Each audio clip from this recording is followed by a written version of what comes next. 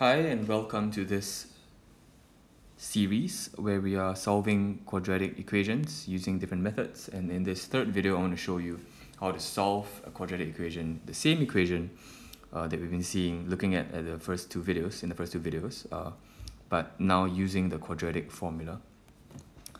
What is the quadratic formula? So you should really commit this to memory. It has to be so like at your fingertips. Okay, quadratic formula is x equals to minus b plus minus square root b squared minus 4ac over 2a. Okay, and actually this, what is a, b, and c? This is actually from an equation. This is actually given ax squared plus bx plus c equals 0. You must make sure that the a is attached to your x squared term, the b is attached to your x term, the c is the constant, and all of it must equal 0. So this is actually the condition for this quadratic formula to work. Yep. So in this case, a good habit is you write down what is my a, what is my b, and what is my c. So for my a, I look over here. Okay, it's 1. It's 1. It's not 0, okay, because there's 1 times of x squared. So a is actually 1. Oops. 1. What is my b? B in this case is 4. Right? B is 4.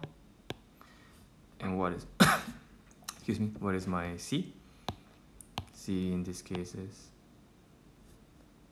negative 21. Remember, the sign actually follows the number, negative 21. Don't just write 21. The sign has to follow the number.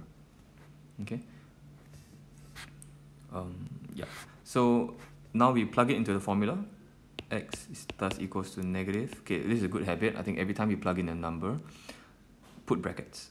So negative b is 4 plus minus square root 4 b squared minus 4 times a times c. Make sure the square root covers everything over 2a. Cool. And then at this point, let's simplify. What I suggest is you simplify in 3 portions. You first simplify what is outside here, and then you simplify what is inside here, and then you simplify what is at the bottom here. And of course, some of it will be easier to simplify than the others.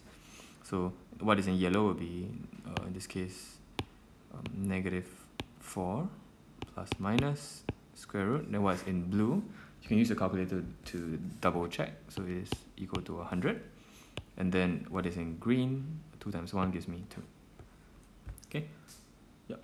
So in this case, from here, you can key into your calculator. I think it's easier. Of course, your calculator cannot do a plus minus, but what you have actually is 2 cases. X equals to negative 4 plus, this is the plus case, plus 100, square root 100 over 2. Or, remember, it's an or, x equals to negative 4 minus square root of 100 over 2. And so this actually will yield 3, or x equals to negative 7. Of course, we get the same answer because we are solving the same equation just via different methods.